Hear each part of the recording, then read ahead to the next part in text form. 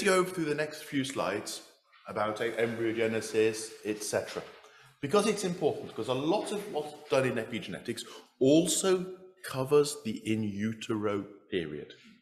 Okay, so, and I don't think for this audience I need to go through this into much detail, starting with the zygotes all the way through to the embryos, all the way through, there we go, this is a mouse at embryonic day 11 and a half, etc. Okay, but what's going on for our DNA methylation?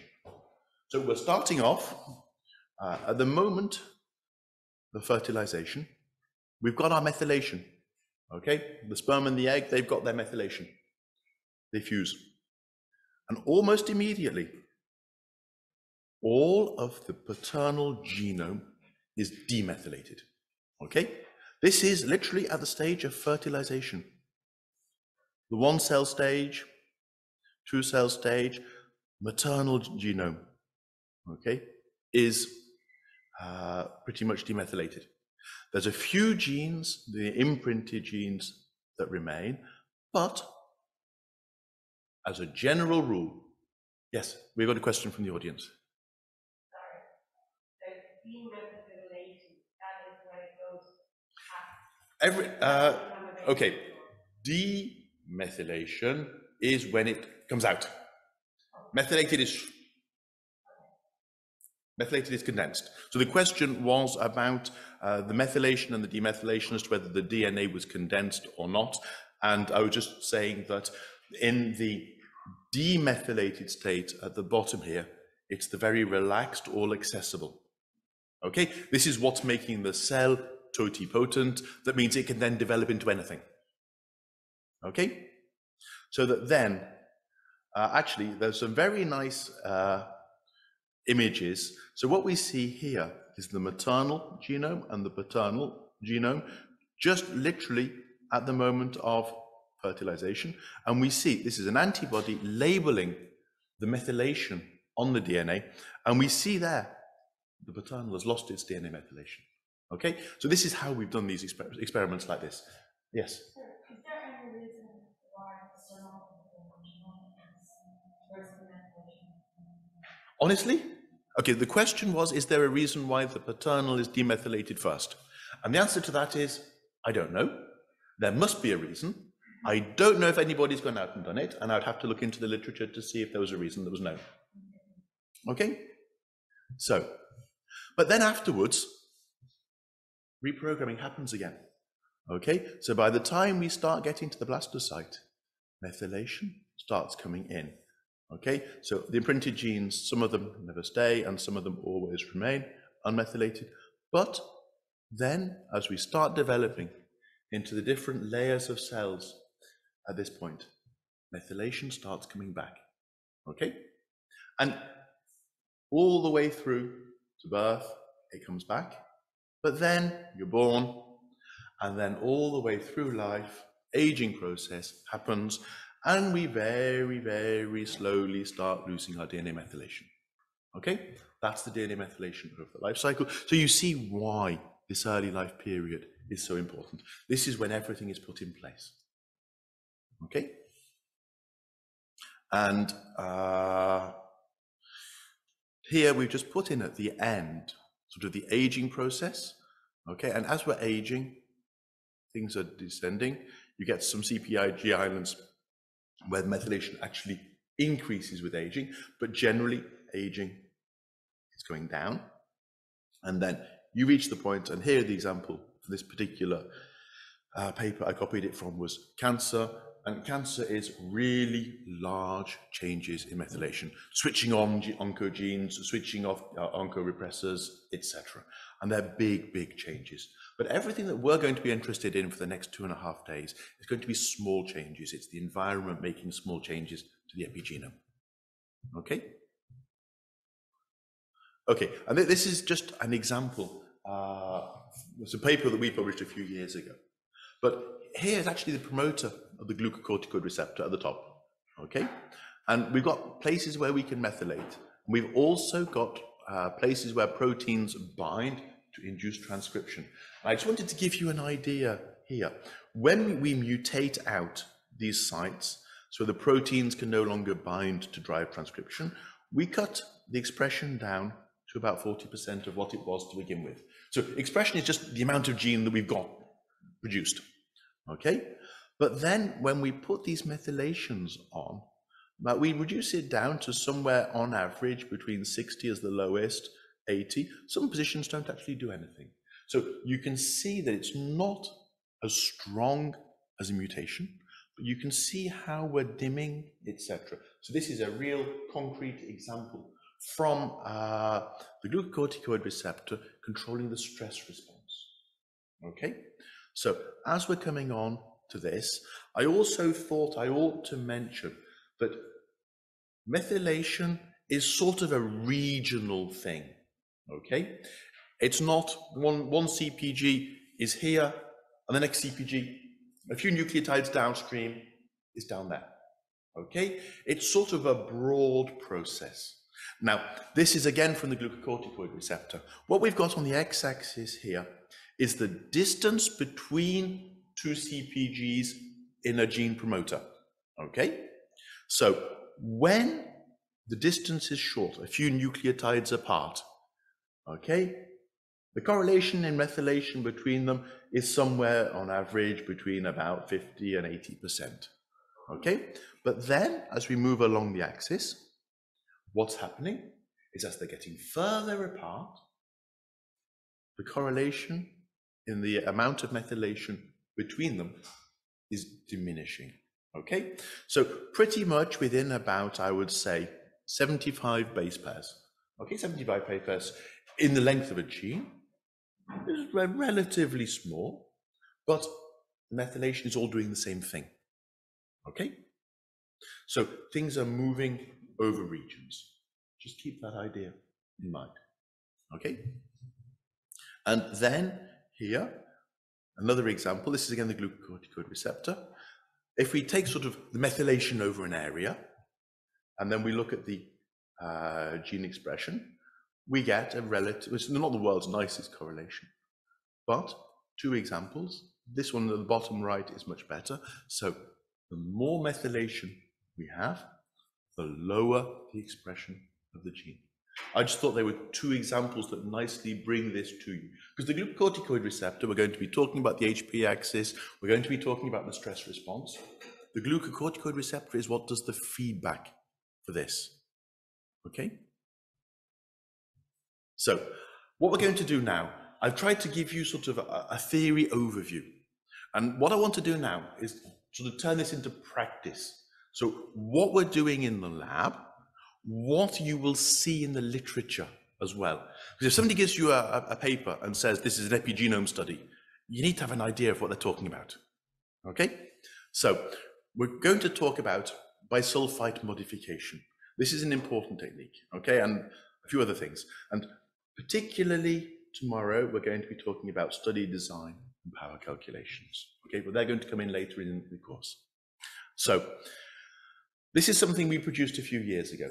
It's a bit of a guide to help you choose. So, do you actually want to do global or do you want to do locus specific? Remember the words locus, just a small region of the DNA. Okay, do you want to go genome wide or candidate gene? Okay, so you'll find this in the notes, and for those of you who are online, we can send you this in PDF. But we're going to start here, particularly on these bead arrays.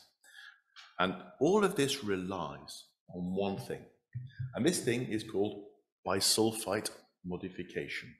Okay, because we need somehow to be able to see the difference between DNA that is methylated and DNA that isn't methylated. Because remember what I said, that your cytosine is there, it still binds to its G in the other strand, it behaves just like a normal nucleotide. Okay? If we try and sequence it, it just says it's a C. Okay? So we need to do something to be able to see the difference between a cytosine that's methylated and not methylated. So what we do is a chemical reaction. It's called bisulfite conversion. So what we're actually doing is we're chemically modifying a cytosine, okay? And we're turning it in the end to a uracil. Now, to a cytosine to a uracil. Okay? Uracil, it's an RNA base, but then if you do using your molecular biology enzymes, it recognizes it as a T. Okay? But this reaction happens for a normal cytosine, but it doesn't happen for a methylated cytosine. Okay? Very simple. Now, if you do this reaction, all the cytosines that are unmethylated in your genome suddenly become Ts. Okay? Then you can sequence it.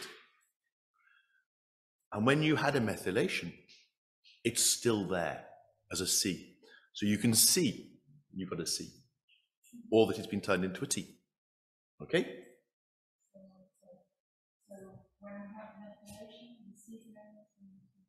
When you have, so the question was what happens when you have methylation?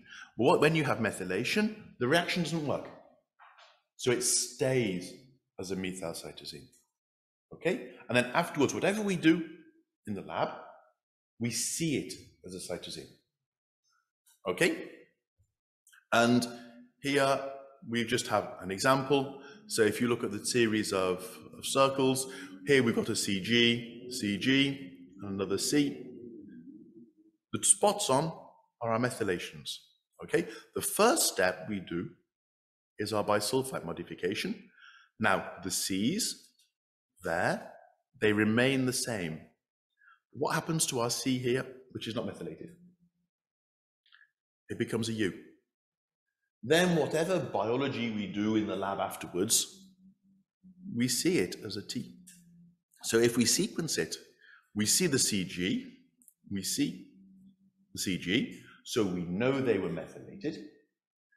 And then we have the C that's become a T, so we know it was unmethylated. Yes? It doesn't matter that it is a CG and then a CT. Would that be another two or no? Both could have been a CG and one becomes a T and one doesn't. It happens irrespective. All of the C's, if they are not methylated, become a T. So a CG that is not methylated becomes a TG. And a C just in the middle that's not followed by a G should automatically become a T. Okay? So this actually makes the sequencing a little bit harder, because you know your genome, you then actually need to align the sequence that you get to a bisulfite modified genome, because you know the C's that weren't followed by G's should have become T's. And we're going to do a short practical exercise on this. If everybody has, hang on, I decided just to show this. It's a simple, you do it now in a simple kit. A company called Qiagen sell the kit, and it's pipette a few microliters of this, put your sample in, incubate it, pipette a few microliters of this buffer in.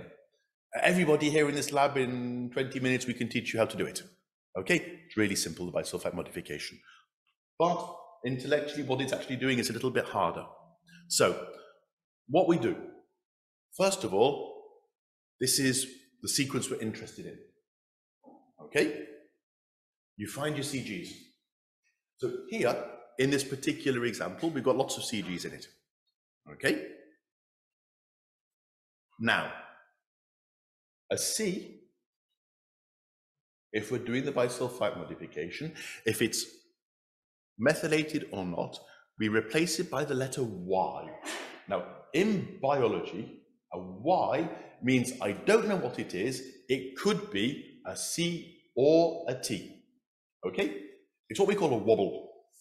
So the Y is, this could be a C or a T.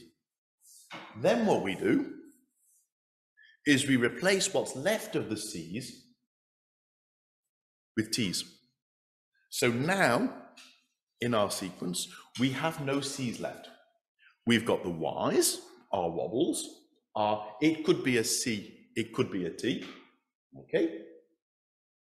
And then, all of the C's that were left are now T's, okay? This is sort of the intellectual part. Okay, and then we do some sequencing. So here we've got some primers we've designed. We read what we've got in the middle, and we get our sequence. Now, this is where it gets difficult. What I want you to do, has everybody got a piece of paper they can work on? Okay, what I want you to do, and even those of you online as well, at the top of the page, just make a random DNA sequence with ACs, Ts, and Gs. Okay? Now, on that, I want you to put in a couple of CGs, and I want you to put in a C, but not followed by a G. Okay? Now, sort of halfway down the page, we need to make the other strand of the DNA. Okay? Now, does everybody know how to make the other strand of the DNA? Okay. Well, in that case, I don't have a board here or a thing to show you.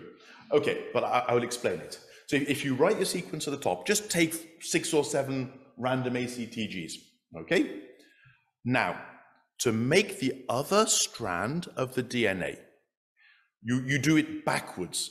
So your last nucleotide, so if you end your first sequence with a T, your other strand will start with an A. Okay, and then you work backwards. So remember that if you have an A and a T, they pair. So a T becomes an A, and an A becomes a T. And then GC go together. So if your next to last one was a G, your second one is a C.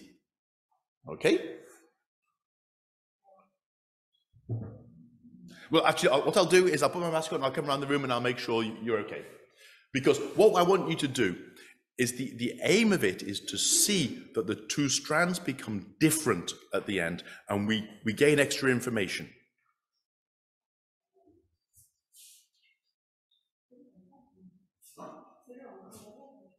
Okay, do you press up?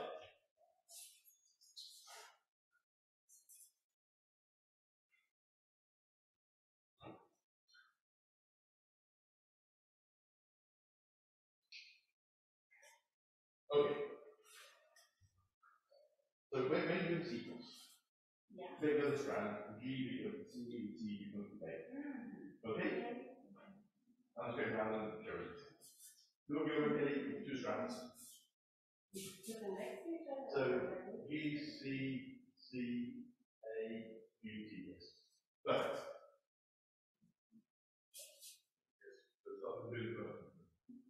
Yes?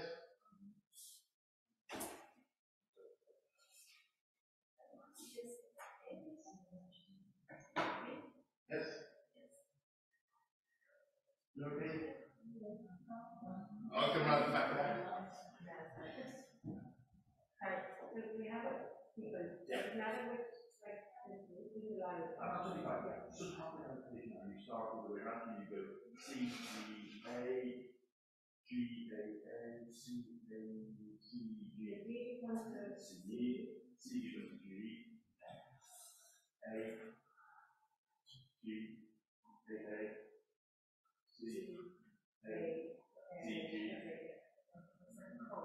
Yep. T becomes. So the T becomes an A and a G. So just for the moment, we're making the second strand. Okay? And what does an A become? A becomes T. T. Yes, fine. It's switch, right? Okay. Yeah. Okay. So now that you've got your two sequences, which are your two strands of DNA, we're going to go through and we're going to do the bit by sulfide modification. Okay? So on your sequence, what you do is first of all your CGs, you make a YG. Okay?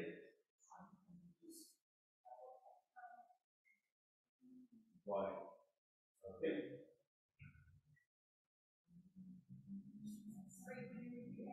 So the first step to do is that if you have a CG, you replace it by a Y.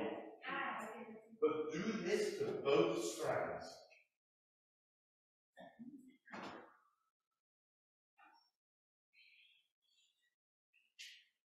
Does it matter the order of maybe CG or GC? No, it has to be CG.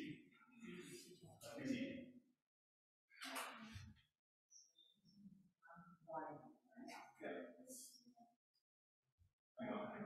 Sorry. Normally, C holding on both hands. So, normally, I don't know what if I had a C or Y. Okay. So.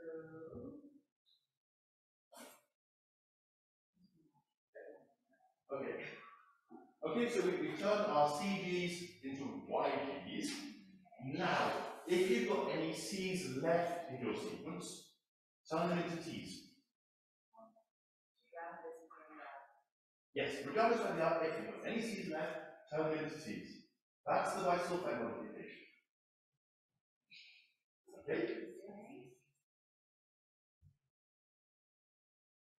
Okay. So now you've got your forward and reverse stranded DNA. So we've done the bisulfite modification too.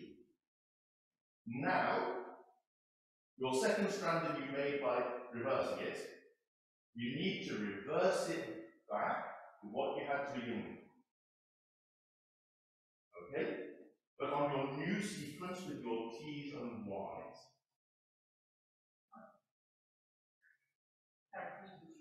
Okay. So, yeah, that's perfect. Okay? Now this is your reverse strand. Yeah. So what you need to do is re-reverse it to try and get the original sequence. So you're going to go A, C, T, A. And then here. Doesn't matter if you put it there or there. If you put it there, you'll see the difference. And is that part of the bisulfite? Yes, that's part of the bisulfite. Yes.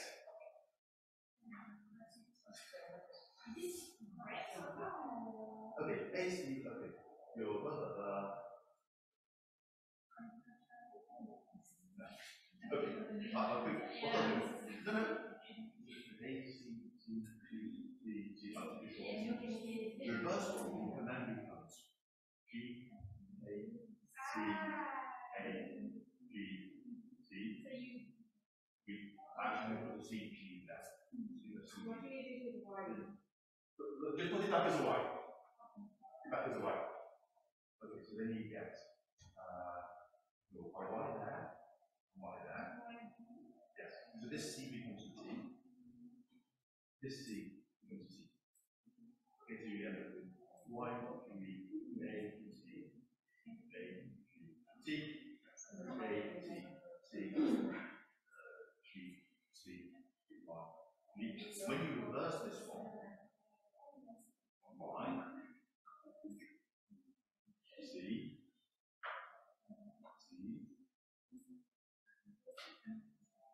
hang on for the T, hang on, Y, D, A, C, A, C, yes, you reverse it into C, Y, G,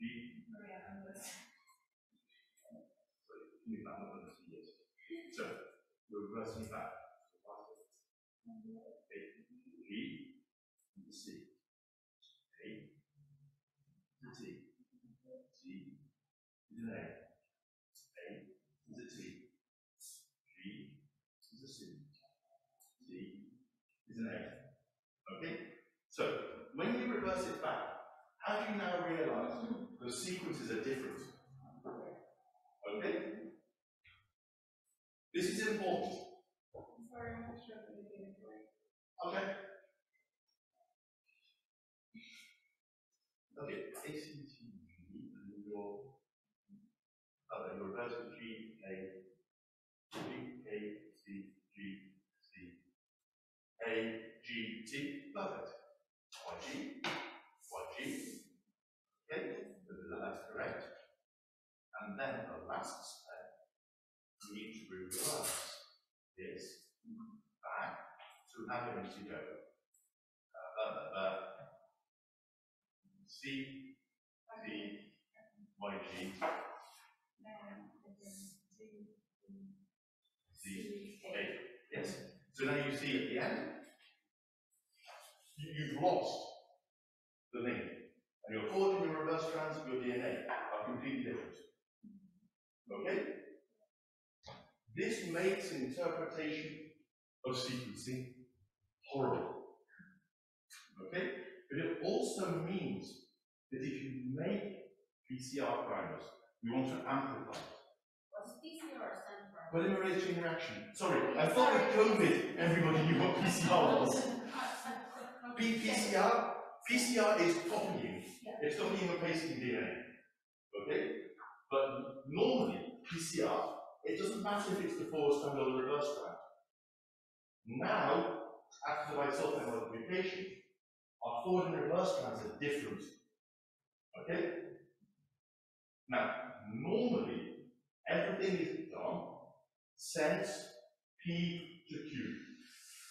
Short arm to long arm on the chromosome. That's the way epigeneticists tend to work. Okay? But you have to remember, on a chromosome, genes go in both directions. Now, we tend to work on bisulfite modification in one direction only. Okay? And we might lose information on the other strand. Okay? But it's something I wanted you to understand. This whole bisulfite modification and all the experiments we do afterwards, we lose information. We lose half of the DNA. Okay? It's important to just keep that in mind. This is why PCR is negative PCR is false negative PCR rates is high. Awesome. That's why. Yeah. Okay. That was a bit of a brain teaser to try and understand what's going on. But if I come back and I say the fundamental message of this is we can do a chemical modification to the DNA. Now in the lab, it's an easy kit, okay? You do it in about 20 minutes in the lab, okay? But it does something weird and wacky to the sequence. But it allows us to actually read whether, when we sequence it, it was a C or a T that was there, whether it was methylated or not. Okay? So sorry for those of you who are online who didn't get to do the practical exercise. But anyway, we will move on. Can you just click so I can? Okay. So the thing about this is we can do DNA methylation at a single base pair resolution. Okay? So you can see exactly the nucleotide there. That's CG. It is methylated. Okay? But we have to be aware, you know, we're doing a chemical reaction on the DNA. It has some few negative points. You've got these in the slides. The DNA is degraded by the temperature and the pH. We might get an incomplete conversion. Modern kits are really quite good. You're at 99.9% conversion of the DNA. Okay? And sometimes it can be particularly difficult to map this to the genome. So if you're doing whole genome sequencing, okay? If you're doing whole genome sequencing, you might end up throwing away 80% of your data just because you can't find out where your sequencing read aligns back to the genome. Okay? So doing this has its problems. Okay, whoops. But, that's the right slide. What we have, and you will see in the literature, thousands of papers that use something called the Illumina Infinium arrays. Okay, these have 850,000 little pieces of DNA on them, which bind to your bisulfite modified DNA. Okay, now what they do is you've got your CG, okay, you do the bisulfite conversion, okay, and afterwards you've got a C or a T. then what happens in the system is it binds with this bead, okay? And then afterwards, you try and adding, labeled in red, an A and a T, okay? Forward and reverse, okay? An A and a T. Now, if these bind, you know that it was unmethylated originally. If the greens, the C's and the G's bind, okay, then you know it was methylated. So what you're doing is you're taking your piece of DNA, you're using this bead with this bit of DNA that matches, that stops, and you're just filling in this one nucleotide afterwards, okay? So it stops just before your CG, and you try and fill in the right one, okay? Then you put it on this machine, you get a scanner, and you get some colors. So the reds and the greens are your binding of your reds and greens, okay? So you're either binding to the methylated or unmethylated. You're actually reading out from your DNA. What did I bind? Did I bind to the methylated sequence? Or did I bind to the unmethylated sequence? And it's quantitative, okay? So from that, you know exactly what you've got. Okay, so there you go. If you end up with 2 reds, it's methylated. 2 greens, it's unmethylated.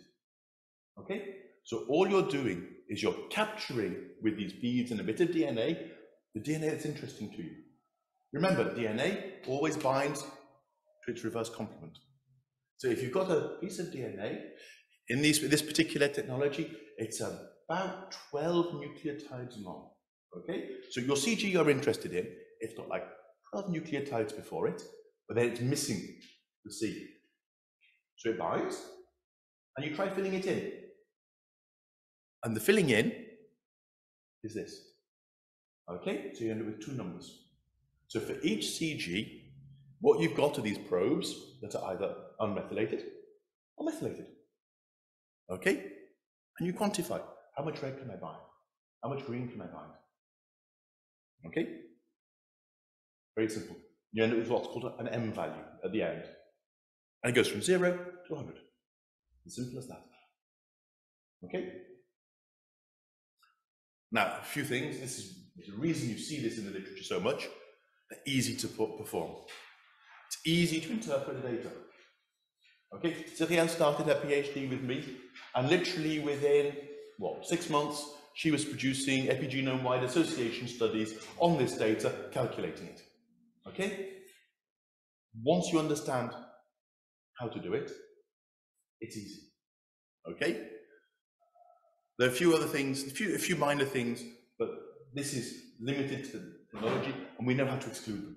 The DNA has repetitive elements. So the EPIX arrays, they don't have repetitive elements on them because you can't distinguish one from the other, so they're missing. You are missing certain parts of the genome, okay? And it's not truly genome-wide, but they have, on average, within genes, one of these probes every approximately 100 base pairs. Remember the figure I showed you about the correlation in methylation levels? Get to about 75%, and 75 nucleotides apart, and your correlation is about 50 to 60%. Less than that, you start getting up towards 80% correlation. Further away, they start becoming independent. Okay, so it's not truly genome-wide, but they're close enough that you're getting a good idea of what's going on. This is why I showed you that figure with the correlation. So now you understand we don't need to probe absolutely everything, but from the EPIX, the Infineon EPIX array, 850,000 throughout the genome, you get a reasonably good picture of what's going on. Okay, and here, Illumina make this piece of software. You can download it for free. Okay, basically the machine costs money, the arrays cost money, and the kits to do the experiment cost money that you buy from the company.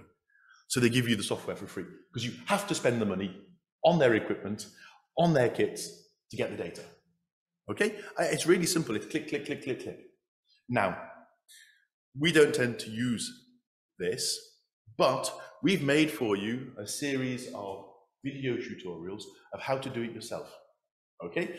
Because you can go to websites like the NCBI in the US, to the GEO database, and there are lots of studies that you can download.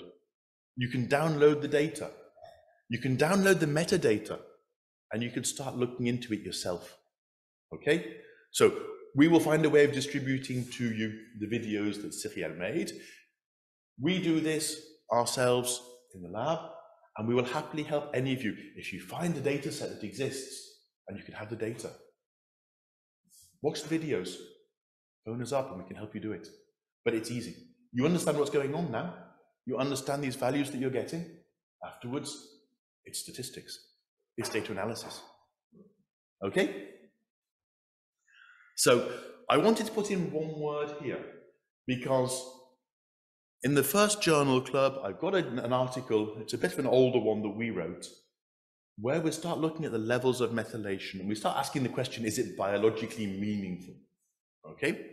And the question also comes out, are there other epigenetic modifications?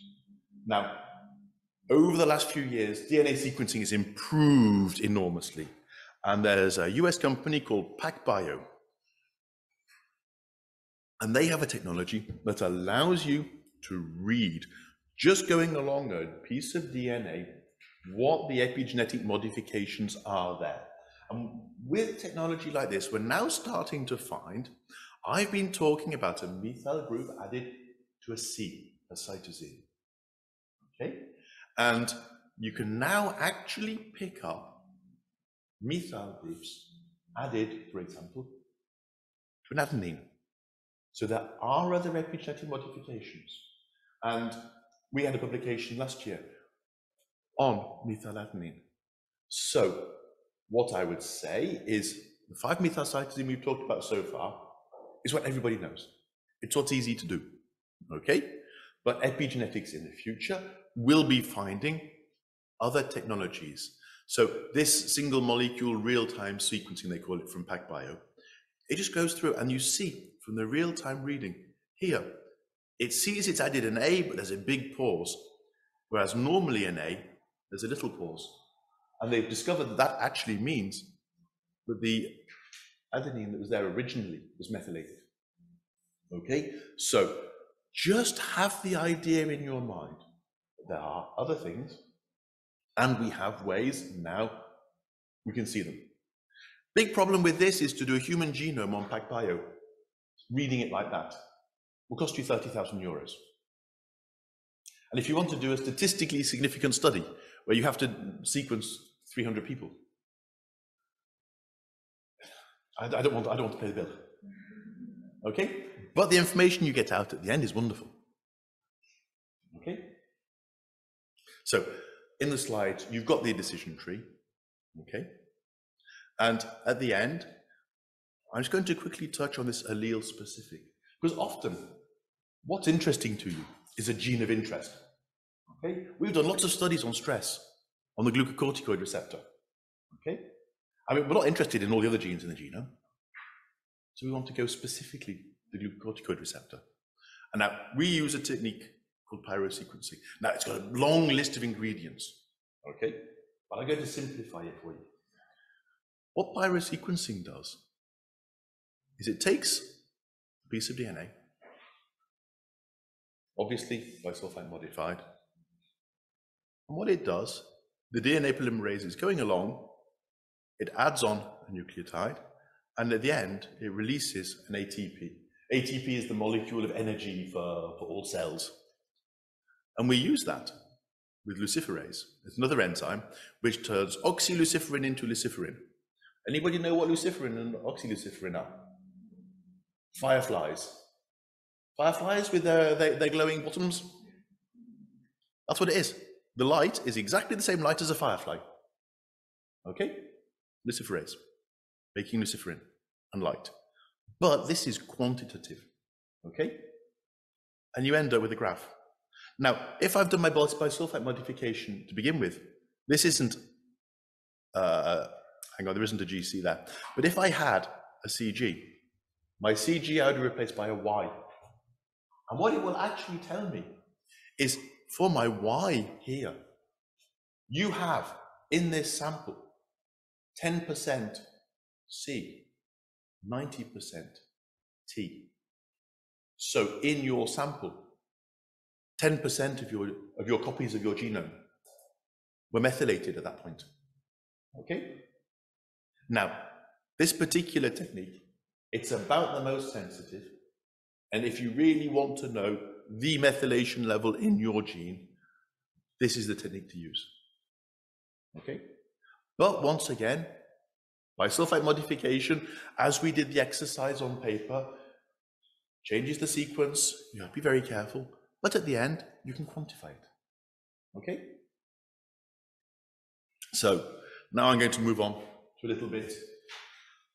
Next 20 minutes, just a quick summary on the epigenetics of stress.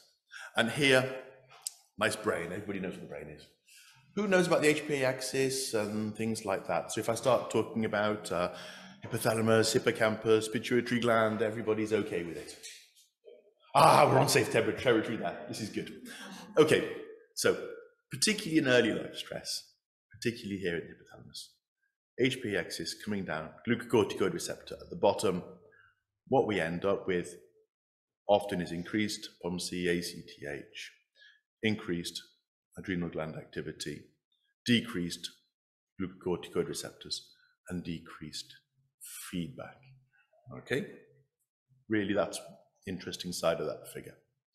And I usually put it here as well. So HPA axis, CRF from the hypothalamus, anterior pituitary, ACTH through the blood to the adrenal cortex, making cortisol. Cortisol feeds back, first of all, to the adrenal cortex, to itself. Okay? To the glucocorticoid receptor. To the pituitary, again to the glucocorticoid receptor there. Okay? Negative feedback. And to the hypothalamus. Okay? HPA axis, it's the response to stress, lots of physiological processes, the immune system, etc., depend on it. Glucocorticoids released by the adrenal glands. Okay? And what's happening with our early life stress? Well, it's decreasing birth weight, decreasing gestational time, altering development and behavior afterwards, increasing anxiety, depression, and PTSD, mood disorders, cardiovascular disease, obesity, enzymes like 11-beta-HSD. Anyone know what 11-beta-HSD is? It's the cortisol inactivating enzyme. Okay? A bunch of other things moving. Well, what's changing is this negative feedback here. So a lot of work's been going on as to how this negative feedback on stress is dealt with. Okay? And this is the work that we did some time ago. But the glucocorticoid receptor, now this is the description of the gene. Remember I told you about promoters and then the coding regions, etc. Here, the protein is made from exons 2 to 9. Okay? Here the exons 1A to 1H. This is the promoter region. This is the region that controls the expression. And actually what we found is here it's a CPG island, and here we've got the promoter region, and in it there's lots of regions which are independently used. And what we actually have, each one of these, as I said in the gene structure, in the earlier about what a gene was, this actually, each one of these, when we go through the splicing, so they're reducing from the 100 megabases down to 3, okay? Each one of these dark blue boxes actually gets joined to 2, okay? And there's a promoter region in front of each one of these, okay? And here's just an example. SK and SH are neurons, okay? 293FTs are kidney cells. And what we see is these different regions of the promoters are used differently, for example, here between a kidney and a neuron, okay? And this is what's called a CPG island. So here we've got lots of possibilities for the DNA methylation.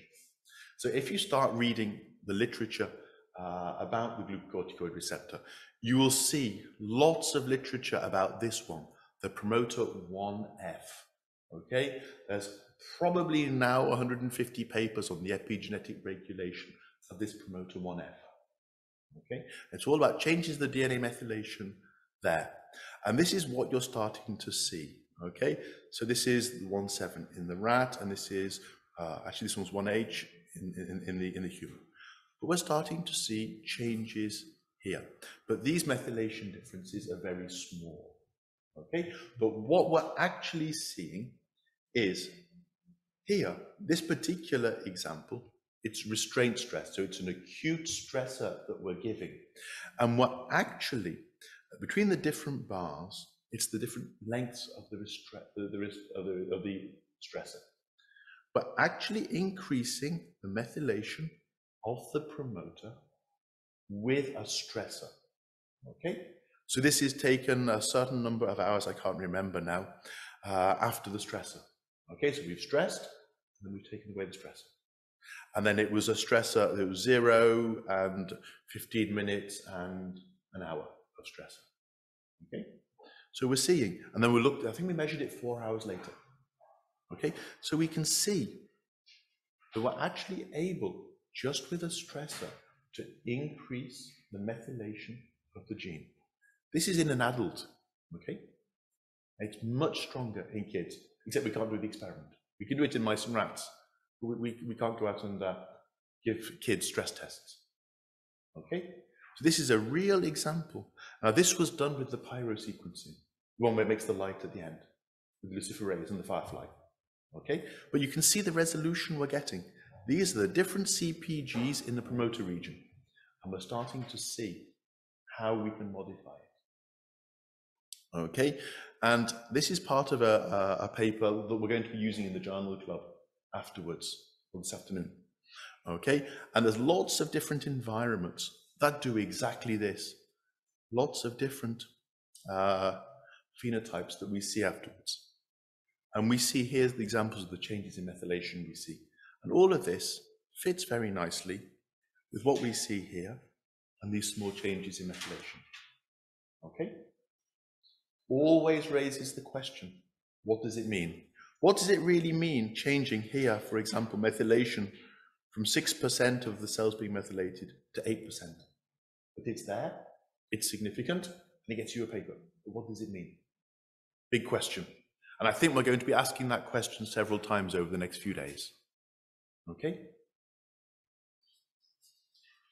So, seeing this and seeing these small changes led us to asking a simple question. What's actually going on? We're going to look at the glucocorticoid receptor, the stress axis, in more detail. What's actually going on in the healthy population? Okay, this is a cohort that we took. We call it a healthy in inverted commas population, because it's young, undergraduate psychology students in the University of Trier. Not sure they're the most healthy and representative population. Okay, but we had a couple of hundred, and this is the usual consort. This is what we did, the dropouts, etc. But at the end, we had reasonable numbers, 138 people there and 72 in that arm of the study. Okay, and the first thing we did, we're interested in what's controlling the glucocorticoid receptor. So this is the absolute standard, we sequenced it. Okay, this is the normal sequencing, looking at the mutations. There's a bunch of mutations in there. Here's the standard linkage disequilibrium. You don't need to understand what linkage disequilibrium is, but all this is saying is what do we see at the same time? Okay, so what we're seeing here is a bunch of different sequence variants happening at the same time, or not. Okay, we don't really need to look at that. But then, we also did a stress test on this. We did it together with the University of Trier, so we had no choice. We did the Trier social stress test. Does everybody know what the Trier social stress test is? Okay, there's a few no's. The Trier social stress test is basically what I'm doing now in front of you. Okay? Trier social stress test is putting somebody in front of a blank audience and getting them to do a free speech and a mental arithmetic task.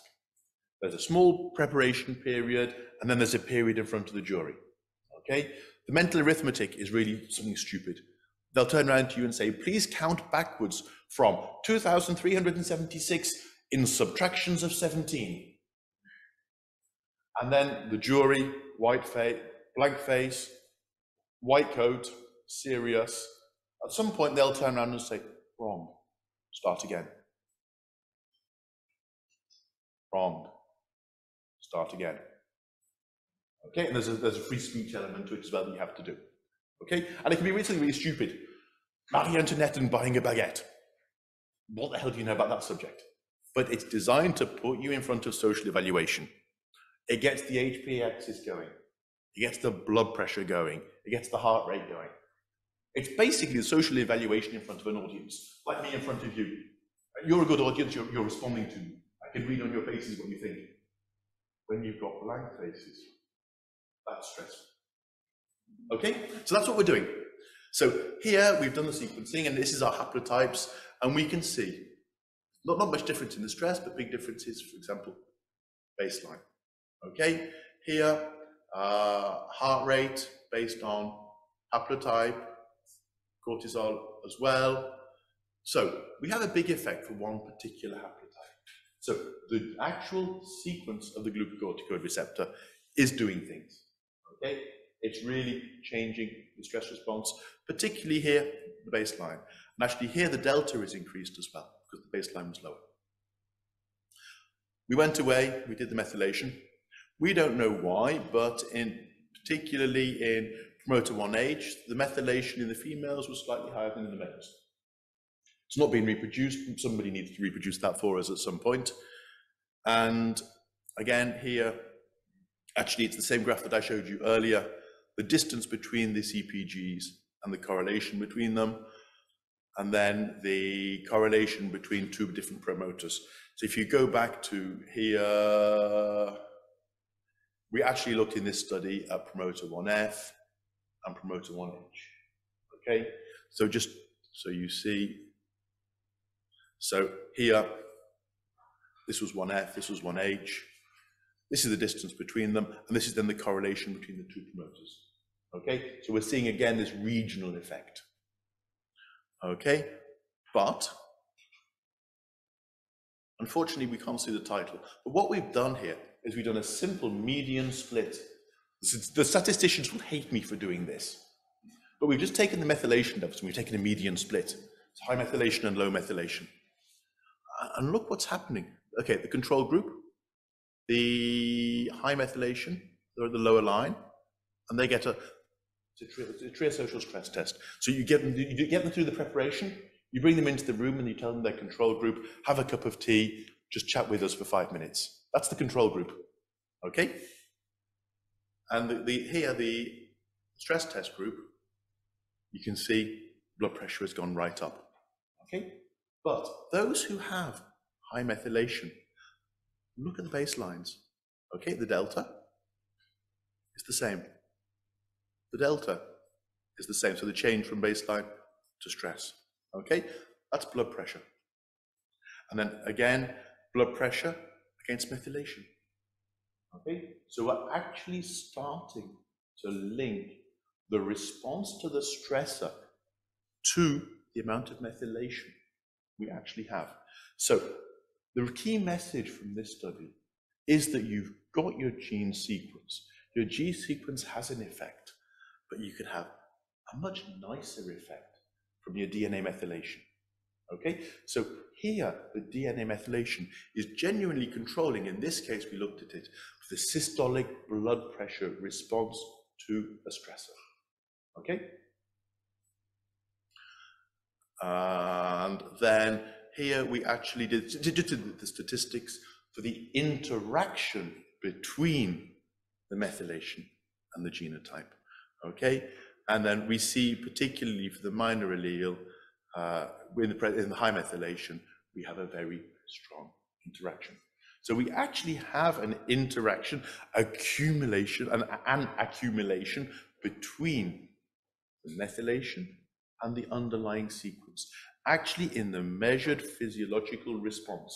So this is the basics, okay? So once you understand this, if we give you a paper which says, in this cohort where they've had this, okay, now you understand what's going on, okay? So you can interpret what they've done, okay? So it's important that you understand this. So if you've got any questions, Or you can just come and ask me quietly at lunchtime. Okay? So, then we came on and asked the question, what happens when the HP axis is disturbed? Okay? Because this was in healthy. TRIA, mainly male undergraduate psychology students. So, where we've been working on for the last few years is early life adversity, which is why everybody's here and why we're all interested. We have our cohort in Luxembourg. It's called the EpiPath cohort. Okay, we have 40 participants who were adopted. Now, these were adoptions into Luxembourg at a young age. Okay, the median age of adoption was only 4 months. Okay, but they were adopted from institutions.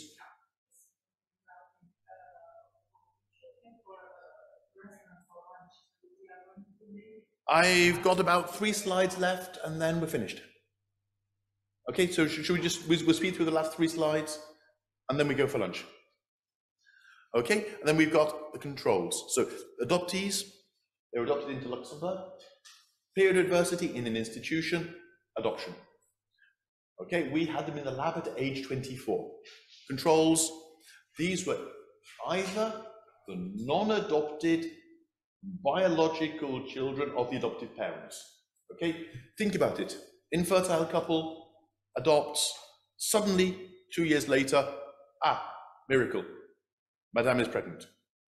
Okay, they were the gold standard. If we couldn't have them, we got immediate social circle controls. Okay, and then this is the cohort, just so you can see. Controls and ELA, we balanced them for sex. But this is age 24, and they only had on average 4 months in an institution. The controls, we have 4% with a chronic disease at age 24. Look at the adoptees, 40%.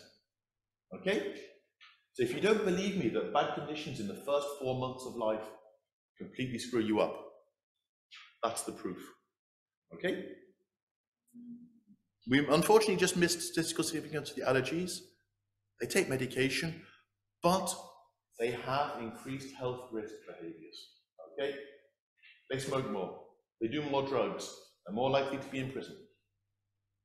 It's sad, but it's true. Okay? We did the SCID 1 and SCID 2 for those of you who are into psychopathologies. And when you look at it, 33% of our adoptees had mood disorders and anxiety disorders. It was mainly mainly depression. Okay?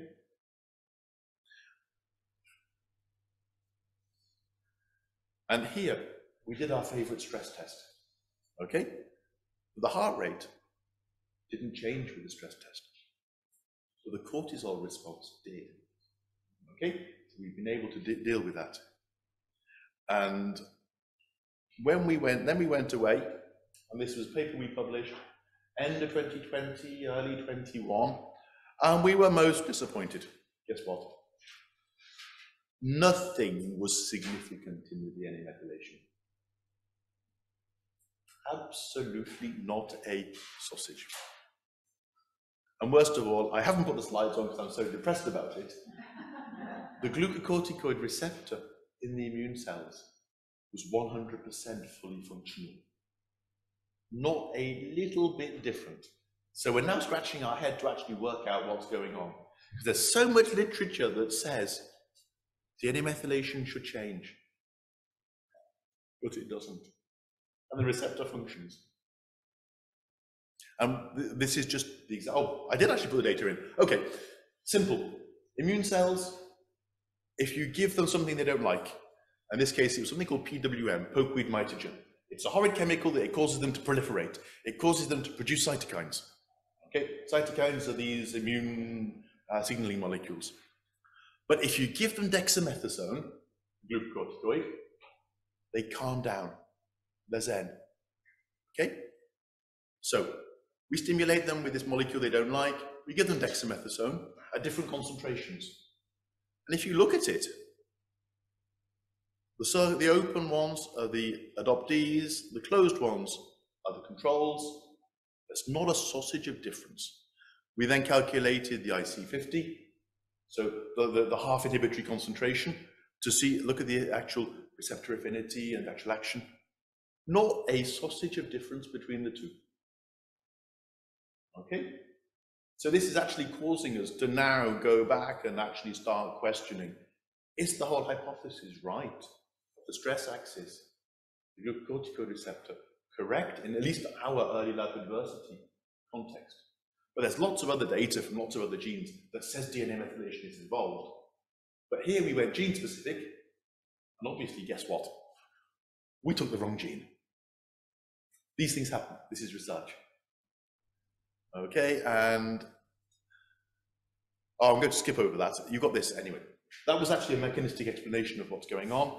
But as Sandra said, we're now eating into lunchtime. I've overrun by 7 minutes. And I think actually that's a record for me of the least I've ever overrun.